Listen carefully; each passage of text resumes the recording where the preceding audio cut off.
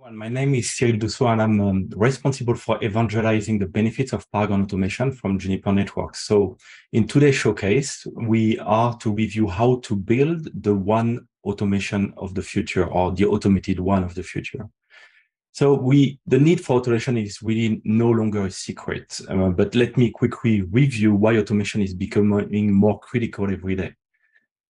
We are continuing to see a massive growth in our network. By the end of the decade, we will have an impressive 20 times more connected devices. Network architects have become more efficient and more complex. Network outages are still very expensive and making the news every day. And we all know that most outages are due to manual changes. And today it has become impossible to manage change at scale by delivering the quality and the speed that our CSP customers are requiring. So something must change. And like many in the market today and many other network leaders, we believe that automation has a critical role to play.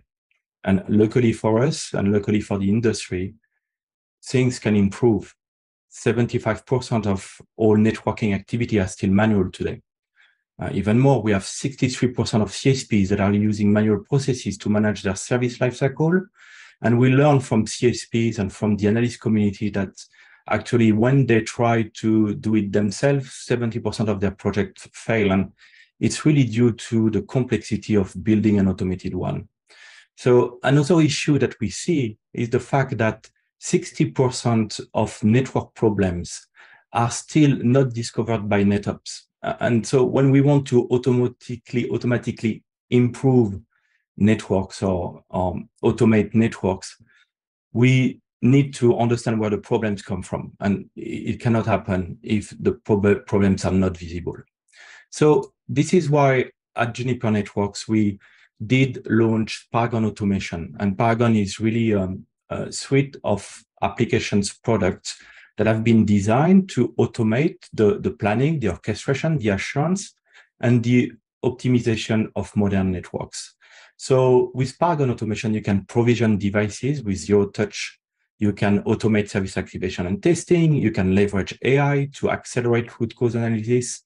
You can predict issues and resolve them faster and optimize network automatically.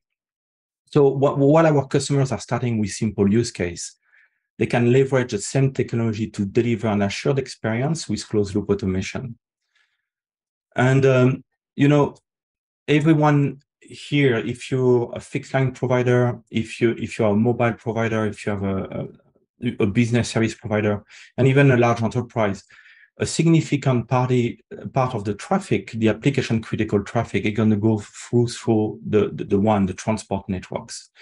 And so when we talk about building an autonomous one, also, we need to think about managing multiple network domains. So you will have to automate an access network, such as a metro or cloud network, an aggregation network, the edge and the core.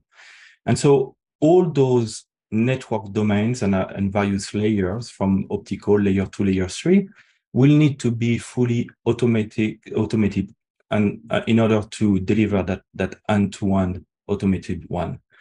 So while many have invested in a service orchestrator here, some of the service fulfillment and service assurance function will need to be leveraged in order to achieve this. And so the networks become truly programmable and driven through APIs. As the automation is quite of a wide topic. And so we decided to focus that tech field day on traffic engineering and closed loop remediation.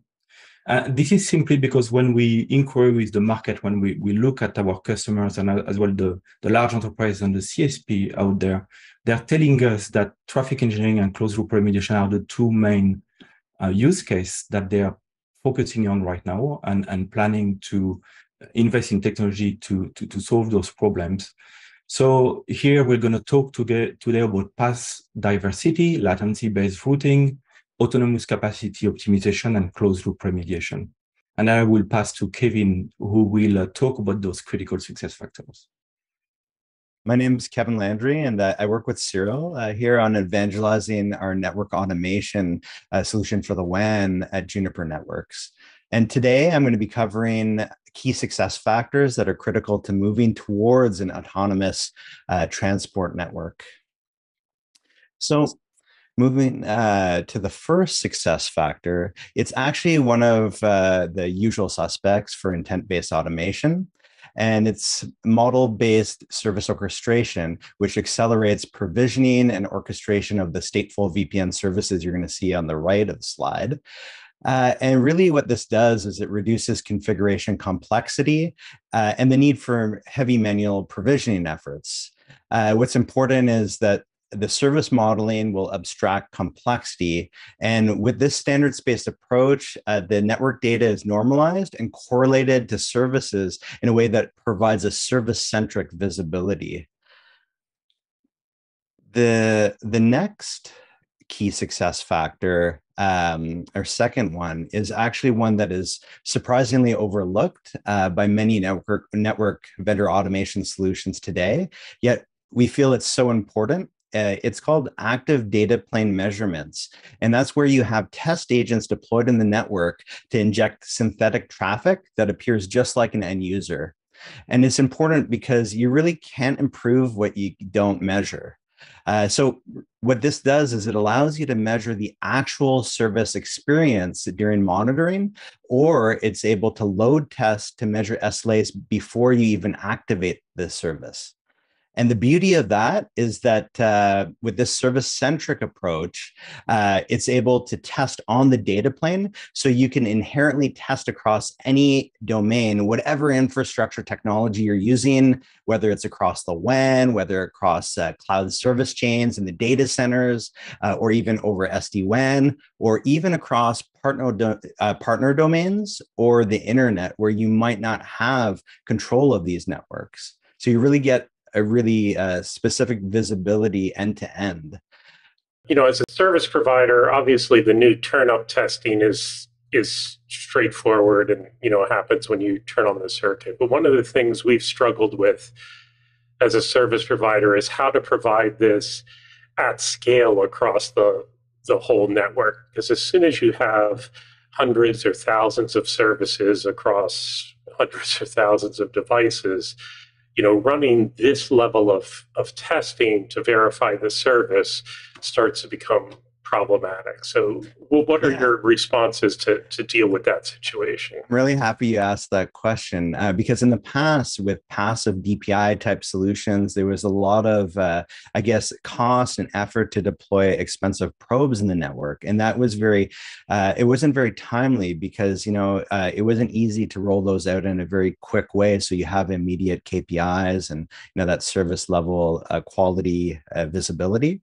So the solution that we have at Juniper Networks, which is called Paragon Active Assurance, what it's able to do is it's able to be very lightweight so that you could deploy it in terms of the test agents as either a virtual network function on a hypervisor, or if you're using a cloud native approach and you're able to deploy it as a container as well, or as software on a server. So the idea is you're able to deploy these in a way that you could hit any part of the network and strategically place them, and it's very quick to be able to do this. Customers are able to basically do this within hours kind of thing and get their network up with testing. It's very easy. And something else we actually launched this year was within our devices itself for our Cloud Metro, we actually have embedded natively the test agents within the router software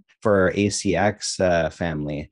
And what that gives you is the ability to turn that on the routers itself from day one so that you have immediate access to testing. So it's really going beyond, the reflection-based testing that a lot of the vendors were using, like TWAMP and that kind of mechanism, to something that's really testing service quality end to end and in a way that is service-centric. So you actually know that what you're testing is like end user traffic because you're actually injecting end user traffic or synthetic traffic. And then as a follow-up, if you're not using the standard reflection RFC methods, how do you present that to a client that they're okay with you using their service for this testing thing, for adding traffic to the service they're paying for? So a lot of times what happens is if you have a self-service portal as a service provider and you offer that to your customers, we're able to offer a solution that allows you to do HTTPS speed testing. So you could actually, as a customer, test the connectivity of your application and validate that SLA performance. So that's one way as a customer that they see this. But many times, I guess the notion of being able to be proactive and be able to prevent these kind of issues before customers even see them happening is really what's key for the solution. We want to be able to give and enable this providers a solution that's able to keep them ahead of problems so that they're able to address them, so they could really eliminate all the customer dissatisfaction from poor quality and the customer churn that's associated with that. So when you're dealing with customers like healthcare and finance, they're comfortable with the carrier injecting traffic into their private service? The amount of traffic that we inject is very, very small. Yeah. It's very tiny. It doesn't damage the service. Yeah, like we're talking about a very small amount of traffic that there's really no performance concerns when you inject this level of traffic. And now, of course, we can scale up and do load testing as well if we want to test, some kind of data center backup, and that we could actually reach that, level of bandwidth. We could do that too. But you would also have the RFC options available if people weren't comfortable with non-standard things being done. Definitely. I mean, we are testing from layer 2 all the way to layer 7. So, all the different standards in terms of like the IP and Ethernet layer, we're doing all the bread and butter cases that you would be able to do on the devices themselves. But we go beyond that to do, all the way up to layer 7 as well. I think having this built in is a real great competitive feature, because what we're seeing with some of the enterprise-based testing products is they're still in the costly onesie, twosie, hundreds range. And what I'm anticipating is scaling this up. But if you can get your provider to do a lot of it for you, that really simplifies the enterprise customer side for the service provider, I would think. Definitely. This data that gets, this testing data, you obviously are going to have a whole wealth of information potentially over time. Is that trackable anywhere long term? Can you set up regular testing that obviously it's active, so that presumably these are ongoing things. Is it recorded anywhere that can be referenced as a baseline? Yeah, definitely. Basically, there's the approach where we're doing monitoring, and you're able to feed that data even into other performance systems. In fact, we do that where we feed this kind of data. Say we're doing some kind of latency testing, for instance, we might feed that data into what we have in terms of our AI engine, which is in another product called Paragon Insights. So with that, you're able to get not only the service level visibility, but go deeper into other types of telemetry. And actually, that's what I'm going to talk about on the next slide. We believe that it's a marriage of both telemetry approaches with the passive data with the active data that's the best choice.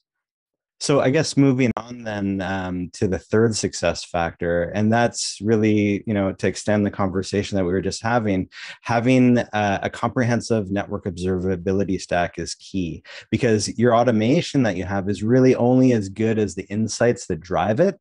So this is very important for both improving operational efficiency, but also to enable that automation. So yeah, having that breadth of telemetry data is so useful. It gives you that visibility into network performance, but it's also able to map that to services so that you could understand their health as well. And really, as I was talking about in the questions, the data could be, it's very versatile. We could actually, export it to, different systems, but we could ingest it from whatever data source. And that we think is a best practice. You really need to be flexible on that, whether it's a data lake or a third-party system, whatever infrastructure domain, whatever vendor, you have to be able to normalize it and make it meaningful by deriving specific KPIs. But the problem is that telemetry can only get you so far. So that's why we really advocate for the active data plane measurements that really should be a part of that observability stack, because as mentioned, you're not going to be able to improve it if you can't measure it. But in addition to that, I'll just extend it even further. You can't react to what you don't know about. So what we're finding in a lot of customers and why they buy into this is that the measurements often help them to detect silent issues that have been creeping up in them or they didn't even know existed. And those are the ones that would eventually disrupt services. So that's why this is so powerful. You mentioned earlier about the telemetry, and you can only have all the telemetry information and all the visibility based on the data you get into the box. So then my question goes along the lines of, what does happen, or how do you get information into the tool that is not necessarily driven or derived from your measurements? Assume you have a service provider that, of course, lives in the future and uses Netbox to have a single source of truth, and for instance, has a list of prefixes or links or any other type of information. Are you able to ingest all that? Because there is a limit to what you can measure with the agents, and this also goes hand in hand with multi-vendor environments.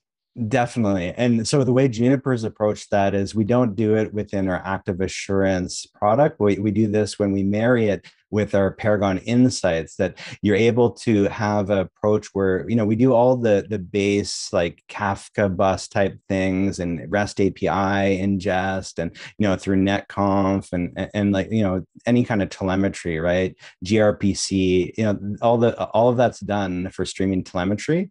But where we go beyond is we have something called bring your own ingest. So that allows you to basically write rules where you could ingest from any data source. So I hope that answers your question. Okay, so for instance, because earlier then we were talking about then a service being then turned up and doing testing, but what if, for instance, you deployed and there's a brownfield deployment, and then there is a service that we just have turned off. We just put a P in this particular section of the network. The rest is irrelevant. But then, had you get into the tool, you simply add a new node, or do you have to pull the new node from another different tool? Because again, there will be many things that are driven by automation, but there are always these special cases that are not covered by some automation. Then which are the other ways in which you can add this? Can you get into the tool and put another node and things like that? Exactly, you could do that. So you could add a device into monitoring, and it's important to note that we support legacy types of collection like SNMP and even CLI, right? So it's really I guess we're trying to focus on the flexibility to be able to really include any data source. And it's important, I think, as a best practice that you're able to have that, I guess, programmability. We go and extend that further. We have the ability to even take that data and automate it with what we call playbooks. So you're basically using the data to trigger actions, and we could integrate with SDN solutions like our Paragon Pathfinder to trigger optimization, or even orchestration systems where we're going to provision as well based on if there's a change needed that we need to react to in the network. I guess at the heart of what we're going to be talking to today is our fourth success factor. It's the one that we're actually going to be focusing on demoing today in our second video recording. And it's all about AI-driven multi-vendor SDN control, which really is the foundation to moving towards that autonomous self-driving network. And some of the use cases we're going to talk to you about today include path diversity, latency-based routing, autonomous capacity optimization, and closed loop remediation. And again, that's going to be in the demos. So I won't talk too much because we're going to hear a lot about that from Julian. And then I'll move on to the final and fifth success factor, which is related to SDN control as well. And it's multi-vendor interoperability. So, a lot of vendors claim multi-vendor interoperability, multi-vendor support, but we feel that it's really important as a best practice to get involved in testing that and actually, kind of not just talking the talk, but walking the walk, so to speak. We want to make all this automation work in today's modern networks, no matter what vendor that's being used. And it's really important in order to do that and get the best results that you prove it out with, some kind of organization such as the EANTC, where we're able to do interoperability testing with other vendors that are the key ones out there in the industry anyways. And also to be able to, have experience with our product managing multi-vendor devices and real customer deployments. What we do is all the leading vendors in WAN SDN control, we get together annually for this interoperability testing at the EANTC. And this year, we were able to validate our SDN controller, which we call Paragon Pathfinder, with Cisco, Nokia, and Huawei. And another thing we've done is we have tier 1 and tier 2 service provider customers where we actually had no Juniper install base for our network equipment. And those customers deployed our Paragon automation to manage those other networks based on our competitors' equipment. So, it just goes to show that when you go beyond just the normal talk of multi-vendor and prove it out, great things could happen. You see that customers will, embrace your equipment because when they test it out, they know it's working, right? In talking about that, first of all, I think the multi-vendor strategy is great. I think that's, in service provider, it's, pretty much the way it's been for a long time. So that's great. Looking at the protocol stack here in the transport options that you have, I see all the usual suspects of SRMPLS, SRv6, BGP-LU. Mm-hmm. I spend a lot of time consulting for tier 2 and tier 3 ISPs, typically last mile ISPs. And one of the things we're seeing is that MPLS in all three is getting pushed out way far into the last mile, whereas traditionally it's been, Metro Ethernet based. And as such, we have a mix of data planes that are out there in a lot of networks where we have LDP traditionally, and then we're mixing in SRMPLS. What does this look like if you're a service provider that's in the middle of transition from LDP to SRMPLS?